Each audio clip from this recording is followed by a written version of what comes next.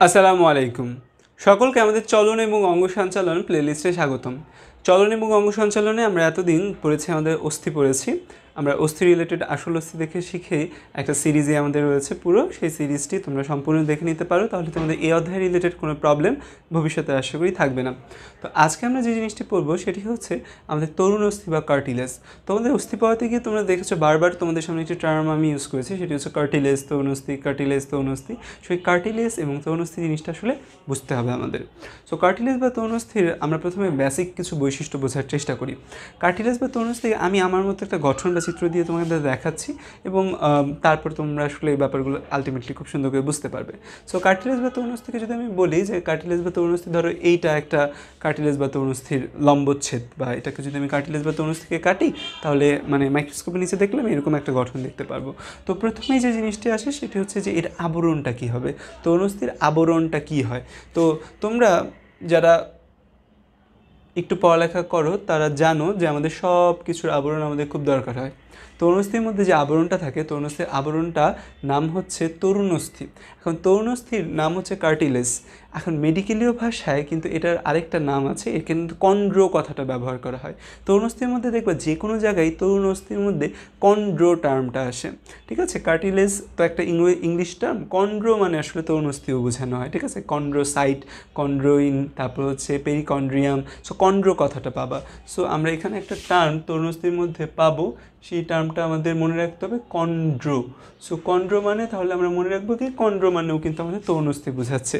So এই তরুণস্থি যে তাহলে আবরণটা থাকবে, আবরণ দেখা যায় যে এই আবরণের ক্ষেত্রে আমরা একটা টার্ম ইউজ করি যে এটি চারপাশ থেকে ঘিরে রাখে যে আবরণ, তাকে আমরা বলি পেরি বলি। যেমন হচ্ছে যে হৃৎপিণ্ডের আবরণ, তার নাম কি, পেরিকার্ডিয়াম। তারপর হচ্ছে যে পাকস্থলীর যে আবরণ, পেরিটোনিয়াম। তারপর হচ্ছে অস্থির আবরণ, পেরি অস্ট্রিয়াম। আর তাহলে আমাদের হচ্ছে যে এই তরুণস্থির আবরণের নাম কী হবে, তরুণস্থির আবরণের নাম হবে আমাদের পেরিকন্ড্রিয়াম।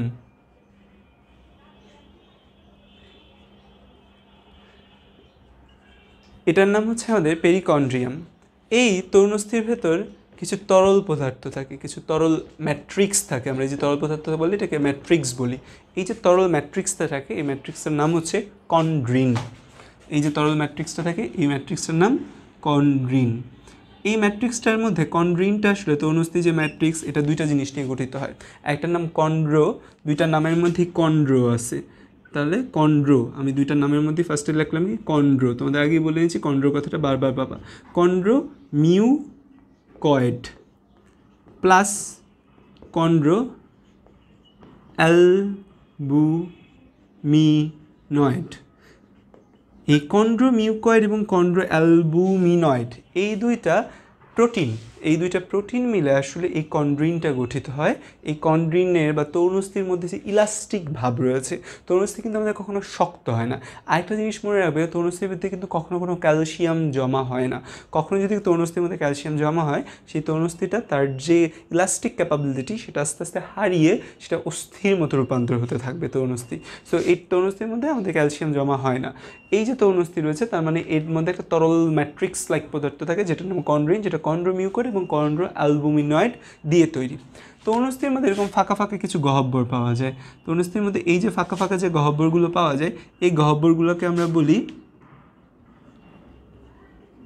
ল্যাকুনা। তো মেডিকেল ভাষায় ফাঁকা গহ্বর মানে হচ্ছে ল্যাকুনা। সো এই যে ফাঁকা গহ্বরগুলো পাই, এই ফাঁকা গহ্বরগুলোকে আমরা কি বলি, ল্যাকুনা টার্মটা ইউজ করি আমরা এর জন্য। এবং এই ল্যাকুনার ভেতর কোষ থাকে। কার কোষ? তরুণস্থির কোষ। এই যে ল্যাকুনার ভেতর তরুণস্থির কোষ থাকে, এই ল্যাকুনার ভেতর যে তরুণস্থির কোষগুলো থাকে তাদের আমরা কি বলবো, কোষ কথাটি সে সাইটো থেকে। তার মানে কোষের ক্ষেত্রে একটা টার্ম ইউজ করে সাইট, সাইট মানে আসলে কোষ বোঝায়। কার কোষ? তরুণস্থির কোষ। তরুণস্থির মানে কি, কন্ড্রো। সেই সাইটটা বা এই কোষটার নাম কী হবে, কন্ড্রোসাইট।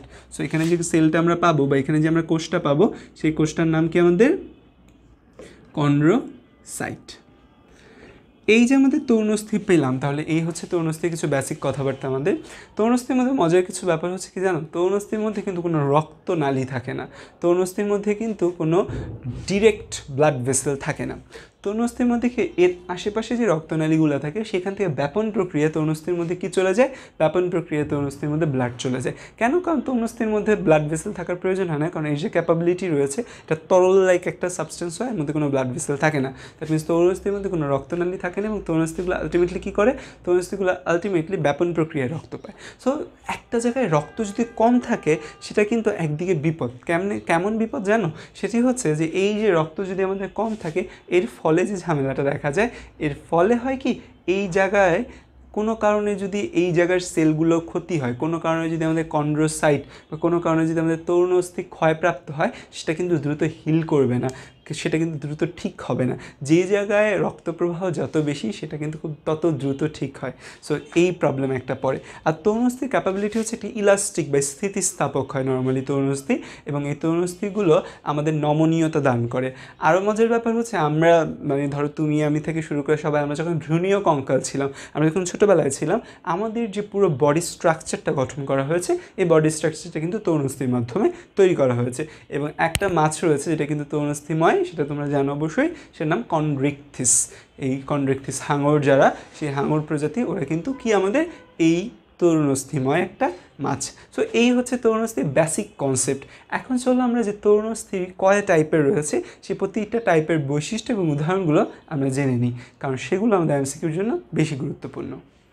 আমরা যদি তরুণস্থির প্রকারভেদের কথা বলতে চাই, তরুণস্থির প্রকারভেদের মধ্যে আছে hyaline, elastic, fibrous R calcified.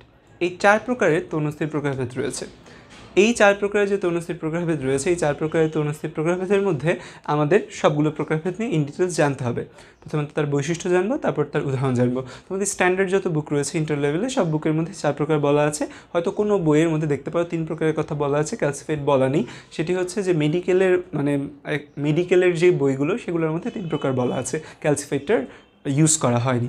But ওনারা যেখান থেকে লিখেছে বা যেখান থেকে ওনারা জিনিসগুলো তুলেছে সেখানে 4 প্রকার দেওয়া ছিল। তোমাদের স্ট্যান্ডার্ড বুকগুলো 4 প্রকারই দেওয়া আছে। তো 4 প্রকারের মধ্যে আমাদের একটা নাম হচ্ছে হায়ালিন, ইলাস্টিক, ফাইব্রাস, ক্যালসিফাইড। তাদের প্রত্যেকের একটা এক্সট্রা নাম রয়েছে। আমরা প্রথমে একটা ঘরটা রেখে দিই, ক্যালসিফাইড ছাড়া বাকি সবার এক্সট্রা নাম আছে। আমরা একটা ঘর রেখে দিই যে সবার একটা এক্সট্রা নাম আছে, সেই এক্সট্রা নামটা জানার জন্য। এখন যদি আমি এদের কিছু বৈশিষ্ট্য নিয়ে তোমাকে কথা বলতে চাই, সেই বৈশিষ্ট্যগুলো নিয়ে আমি প্রথমে কথা বলা শুরু করি। হায়ালিন যেটা আছে, হায়ালিনটা হচ্ছে স্বচ্ছ। হায়ালিনটাকে যদি আমরা দেখি মাইক্রোস্কোপের নিচে, হায়ালিনটা মনে হবে একটা স্বচ্ছ, মানে একদম গ্রাউন্ড গ্লাস অ্যাপিয়ারেন্স, মানে গ্লাসের মতো দেখতে। হায়ালিনটা হয় কি, স্বচ্ছ হয়। হায়ালিনটা স্বচ্ছ বলে এই হায়ালিন তরুণস্থির আরেকটার নাম হচ্ছে স্বচ্ছ। হায়ালিন আর ইলাস্টিক তারা একে অপরের মধ্যে একটু দ্বন্দ্ব আছে। হায়ালিন যেহেতু স্বচ্ছ, ইলাস্টিকটা হবে আমার কি, ইলাস্টিকটা হবে অস্বচ্ছ।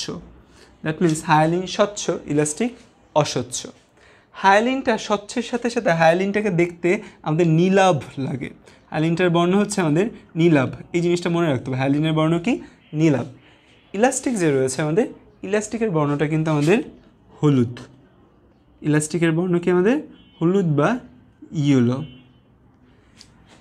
হায়ালিনের ভেতর কোনো তন্তু থাকে না। হায়ালিনের ভেতর কোনো কি থাকে না, কোনো তন্তু থাকে না। ইলাস্টিক আর ফাইব্রাস দুইটার ভেতরই তন্তু থাকে, তার মানে এখানে তন্তু থাকে, এখানেও তন্তু থাকে। তন্তু মানে ফাইব্রাস, তন্তু মানে ফাইব্রাস, তন্তু মানে ফাইব্রাস। যেহেতু এখানেও তন্তু আছে, এখানেও তন্তু আছে, সো দুইটাই কী হবে, ফাইব্রাস হবে। এটার ক্ষেত্রে ফাইব্রাস নামটা ইউজ করা হয়েছে, এটার ক্ষেত্রে আমি ফাইবার্স টার্মটা ইউজ করিনি। তন্তু ইংরেজি কিন্তু ফাইবার, ঠিক আছে। সো এইখানে আমি তাহলে কোন টার্মটা ইউজ করতে পারি, ফাইব্রাস।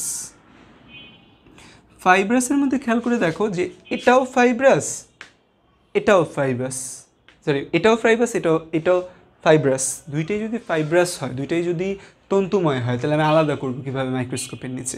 যেটি দেখা যায় যে এইটার বর্ণটা হলুদ হয়, সো এই জন্য এটাকে বলা হয় ইউলো, এটাকে বলা হয় ইউলো ফাইব্রাস, বা ইউলো ইংরেজি হচ্ছে পিত কালার, বা এটাকে হলুদ বলা হয়, বা এটাকে বলে পিত বর্ণও বলা হয়। সো এইটা হচ্ছে আমাদের ইউলো ফাইব্রাস বা পিত তন্তুময়। আমাদের বই যে টার্মটা ইউজ করেছে পিত তন্তুময়, পিত মানে কি হলুদ কালার থাকে এটার মধ্যে।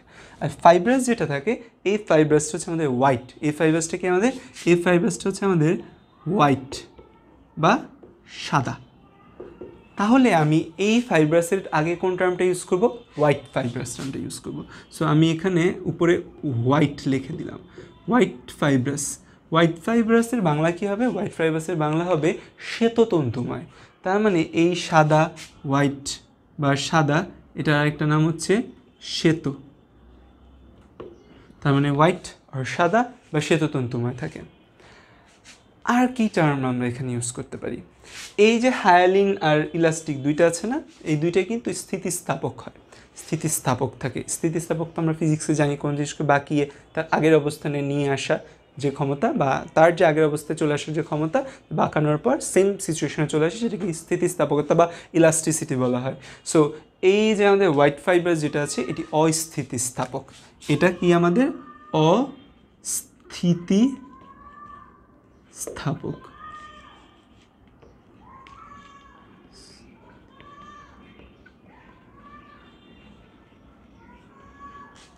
তো এই হোয়াইট ফাইব্রাসের, দ্যাটস ওয়াই এই হোয়াইট ফাইব্রাসের আরেকটা নাম হচ্ছে আমাদের এই হোয়াইট ফাইব্রাস বা শ্বেততন্তুময় তরুণস্থি বলা হয়। এই শ্বেততন্তুময়টা আমাদের মনে রাখতে হবে, এটা কিন্তু অস্থিতিস্থাপক তরুণস্থি। সো এখানে যে টার্মটা দেখো, তাহলে ইয়েলো ফাইব্রাস এবং হোয়াইট ফাইব্রাস দুইটার মধ্যে কিন্তু ভেজাল লাগানো যাবে না।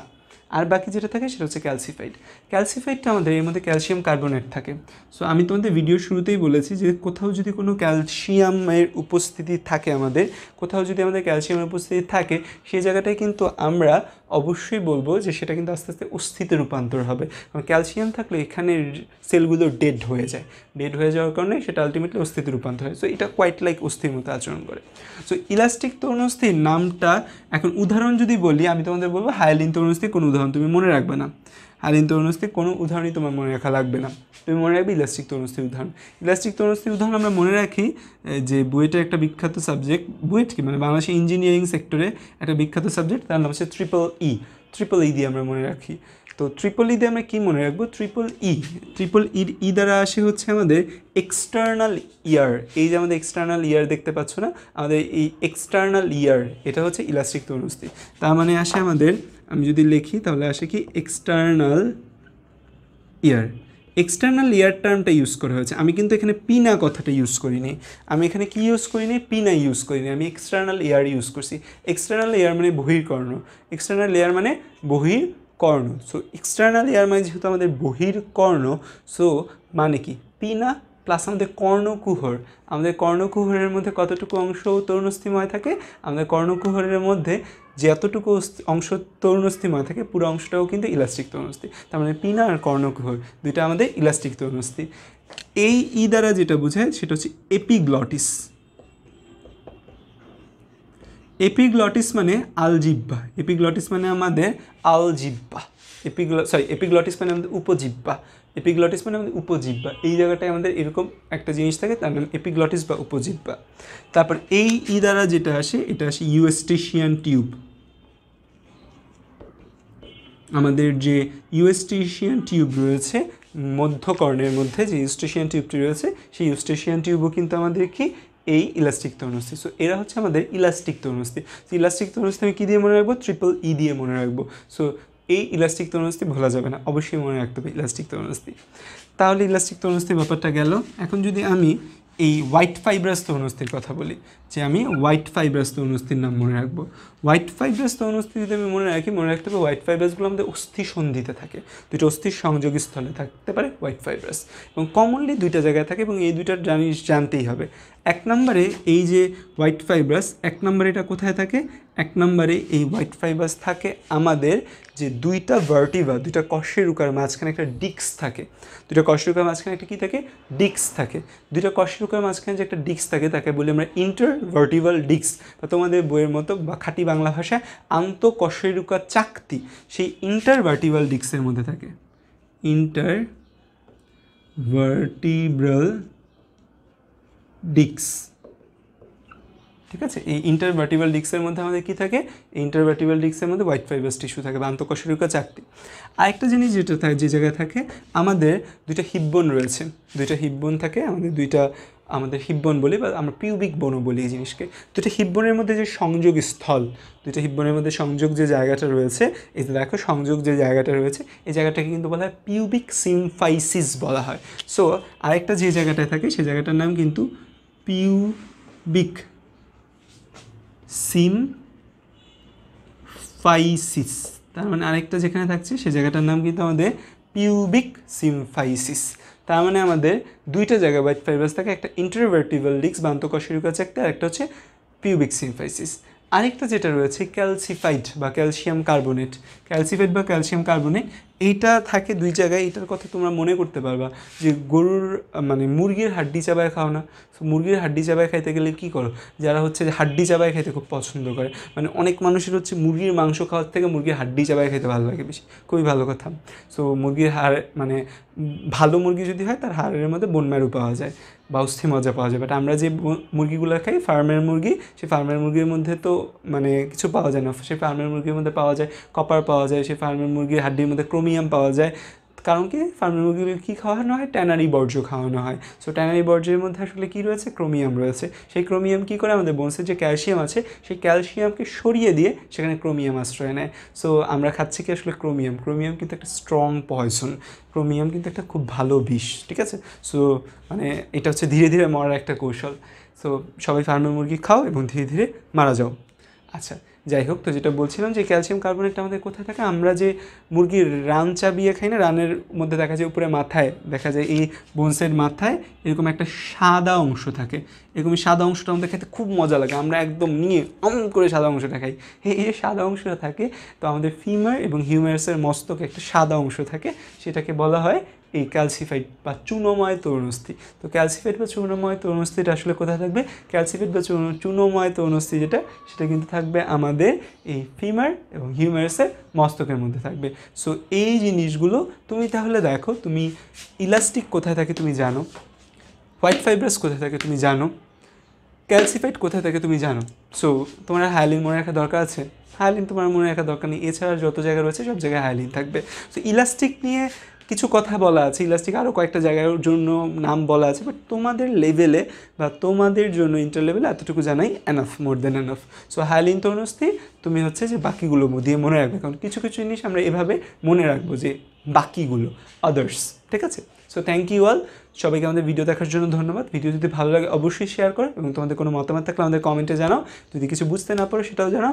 আর যদি কোনো প্রবলেম থাকে বায়োলজি রিলেটেড, তো অবশ্যই আমার ব্যাটেলস অফ বায়োলজি গ্রুপে যুক্ত থাকো, কারণ ব্যাটেলস অফ বায়োলজি গ্রুপে আমরা তোমাদের বায়োলজিকে সহজবোধ্যভাবে তোমাদের সামনে উপস্থাপন করার নানা প্রচেষ্টা চালাচ্ছি। সো থ্যাংক ইউ অল আমাদের সাথে থাকার জন্য, এবং সাবস্ক্রাইব যদি না করে থাকো অবশ্যই সাবস্ক্রাইব করার পাশে বেল আইকনটি বাজিয়ে দাও, আর শেয়ার, কারণ sharing is caring. Thank you all, আসসালামু আলাইকুম।